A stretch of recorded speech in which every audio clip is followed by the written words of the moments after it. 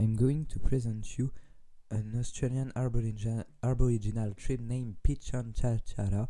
This tribe is mainly in the northwest of South Australia, but a small part of the tribe is in the Northern Territory and another one is in Western Australia.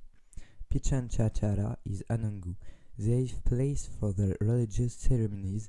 The most important one are Uluru and the sacred site of Katachucha.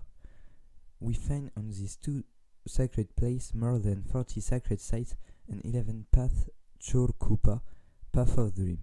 The first relation with the European pioneers were often violent. In 1921, Pitjantjatjara was deposited of their earth and made a request for a territorial reserve. They obtained a reserve of 73,000 kilometers. In 1950, British decided to make nuclear essays on the land of Maralingua where live the Aborigines, and that had for consequence that many Aborigines had to travel. After a long campaign, Pitjantjatjara obtained land Maralingua and a financial support for the elimination of the nuclear waste.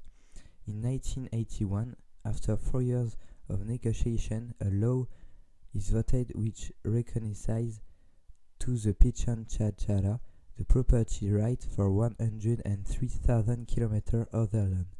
This recognition was little common at this time.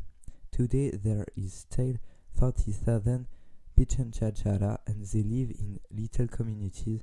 Among the Pitjantjatjara communities we count Pukachar, Yalata, Maralingua, Charucha, the Amata, the Kalka, the Paparyara, the Kalkukachara, and the Areyunga. Pitjantjatjara have, in spite of the influence of the Australian society, preserved their language and a large part of their culture, but have partially abandoned their traditional lifestyle, which rests essentially on the hunting.